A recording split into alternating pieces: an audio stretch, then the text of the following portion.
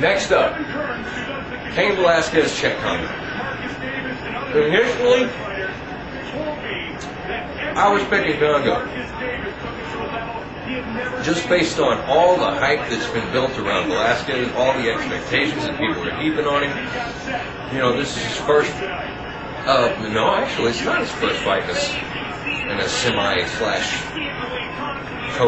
is it? That fight with Stoynich. It was on a fight night. I can't remember if it was. Might have even been. Is it the co-main? Anyway, well, this is a big step up in competition for him. So, you know, that's going to play a lot into his performance, I'm sure. Plus, Congo took this on short notice. Congo's not, you know, he's got a lot of power, yeah, but is he going to knock out Cain Velasquez? I really don't think so. However, I do think Velasquez may well knock him out. The dynamic going into this fight is kind of like the Shane Carwin-Gabe Gonzaga fight. It reminds me a lot of that, actually.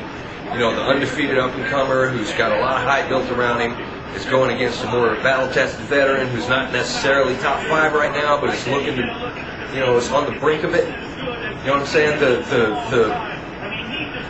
The dynamic going into this fight is exactly like Carwin Gonzaga was. But, and I kind of see this going the same way. I'm not saying that Velasquez is going to knock Congo out in the first round, but I do think that Velasquez is going to impress people and is probably going to win this fight in his first real fucking, you know, test under fire or whatever. So, Cain Velasquez over Chet Congo, second round TKO is my official prediction. This fucking walks way too slow.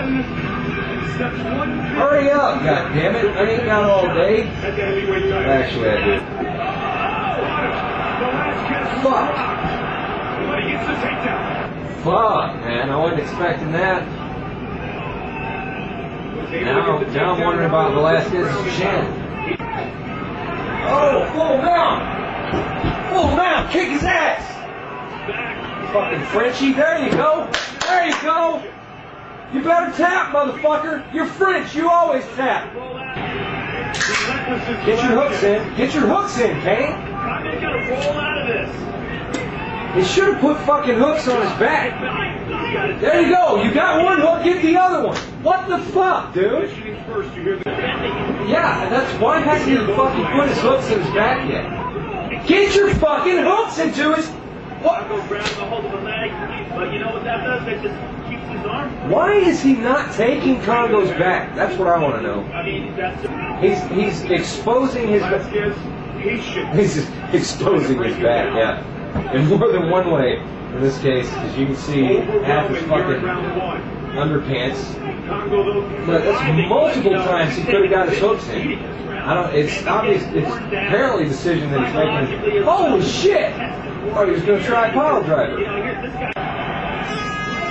Good rounds for Velasquez, man. Oh, damn! Oh, knees to the body. Damn, another round. Good round for Velasquez. But round 3's going to start on the feet. Oh, God, Ariane. Oh, she's so fucking hot. Roger Huerta ruined her. God damn it. Fuck, dude, watch your chin. Jesus Christ. Oh.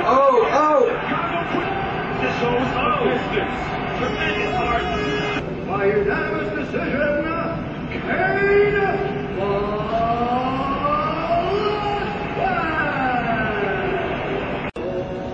Velasquez. Chet Congo, Cain Velasquez. You're gonna have to watch me eat again. Sorry, but it's past beer o'clock now, and I'm about to get down to the serious business of getting fucking plastered. So I gotta eat first.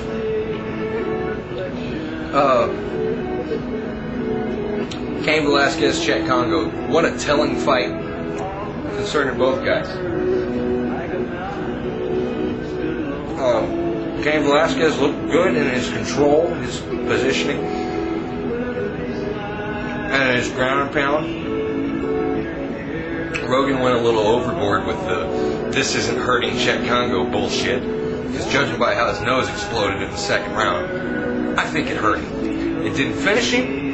It didn't really look on the verge of finishing him. But it was good ground and pound.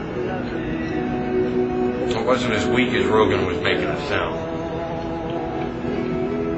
But yeah, Velasquez looked pretty good, like I thought he would, but we saw some weakness there too in the stand-up and getting rocked those 2 times. But I did like the fact that even after he got rocked, the starting of the second, he didn't look scared at all. The starting of the third, after getting rocked again, he didn't look scared at all. A lot of guys, you'll see them kind of lose their, heart after they get loopy. But Velasquez is apparently, for real. And this did turn out to be the coming out party that I thought it was going to be.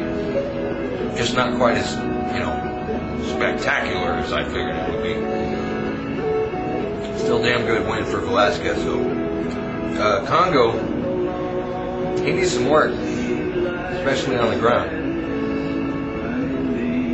We kind of saw that against Herring. It was a lot worse here. So good win for Velasquez. It's time to start talking about him up there, too. A lot of contenders, or not contenders, but names getting up there in the ranks thanks to this card. The main event. Rich Franklin, Vanderlei Silva. This is a fight that I vacillated on and waffled back and forth more than any other fight in recent memory for me personally. Because there's so many factors here. Rich Franklin is a far superior, orthodox boxer. But Vanderlei Silva's got that crazy monkey swing from the hips, fucking berserker style that it doesn't matter how fucking sound you are. If he gets inside and has his way with you, you're gonna lose.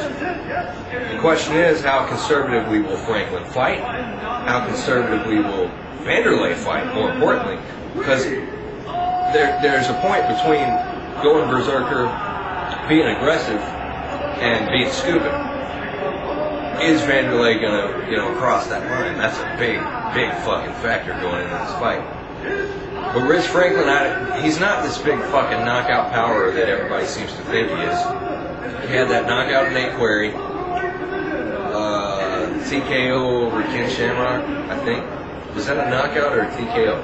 I know he didn't knock him, it wasn't a go-to-sleep knockout, but yeah, he's not that fucking left that put Query to sleep. That put an impression in a lot of people's minds that I think maybe fallacious. I don't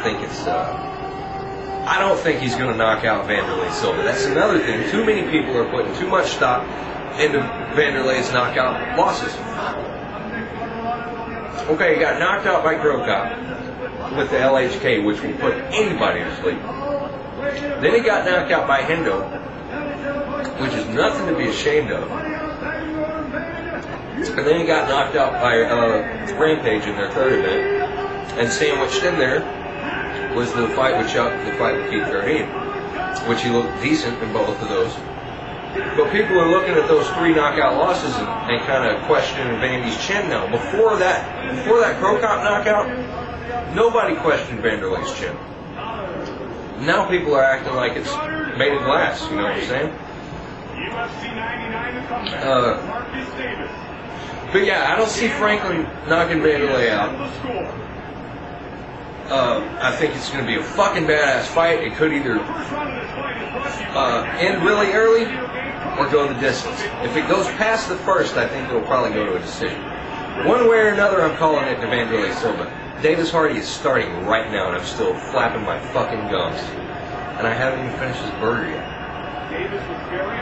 So, I'm going to start watching the fights now.